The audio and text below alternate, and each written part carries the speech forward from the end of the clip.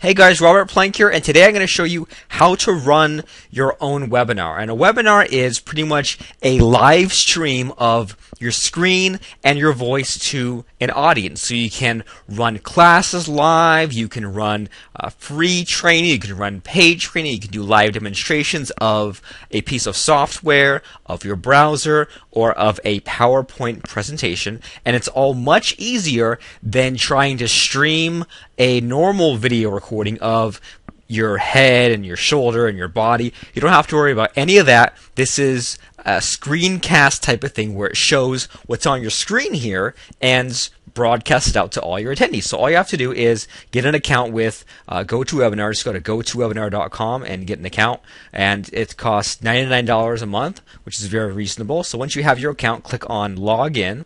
I'm going to type in my details here and click on Login. And GoToWebinar comes with GoToMeeting as well, but I never use it. Just use a webinar. So we go to My Webinars, and they'll list the different webinars that you have coming up, things like that. But we want to schedule a new webinar. So we're going to schedule a webinar, and it will have a title, and they will give you a link. And what you do is you pass the link around to your friends or your subscribers or your students or whoever you want to have access to this webinar, and then they get registered for it. Then when it comes time to join the webinar, then they'll click on it and end up seeing your screen, hearing your voice. Click on Schedule a Webinar, and what we'll do is we'll type in the name of our training. So let's say you were running a training session, or I should say an hour of a class where you said something like how to install WordPress in under 59 minutes. Okay?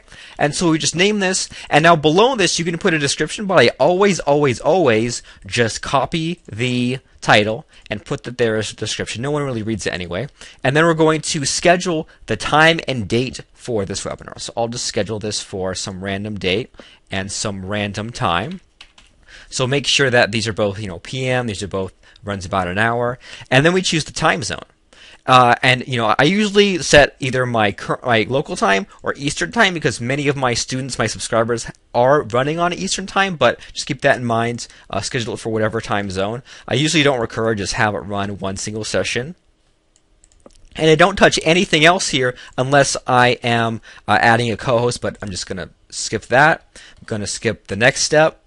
And then I'm going to clear all this so it just asks for first name, last name, email address, and we're going to create the webinar. So what's happened now is you get an email with the information, but we can go down here and find this webinar that we've scheduled here, and we can hit this plus sign and get the link. We can see who registered and how many registered, and then we can even get a list of every single person who has signed up for the webinar. And after it's over, you can even download another report that shows who showed up, what they asked you, how long they stayed on. But what's important now is just this link.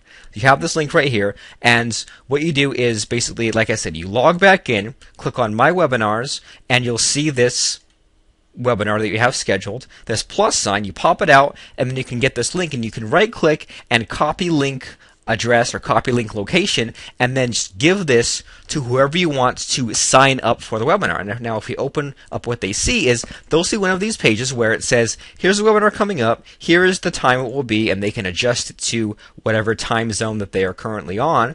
But then they type in their first name, last name, email address, and if the webinar is running, it'll join. But other than that, then it will get them ready for the webinar, and they will get reminders up until it happens. And then when it does happen, they can click on a link and they will be able to join the webinar instantly. So what you do is when it comes time to run your webinar, you come back here, you click on the start button, and what this will do is, it will just run your webinar.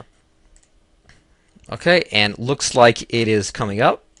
Got this connecting window here that you should see.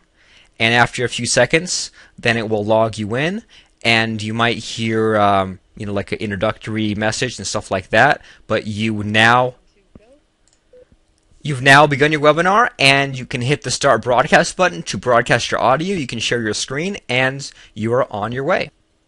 So thanks for watching. My name is Robert Plank, and if you want to claim your free GoToWebinar account, go on over right now to webinarcrusher.com and Have a terrific day.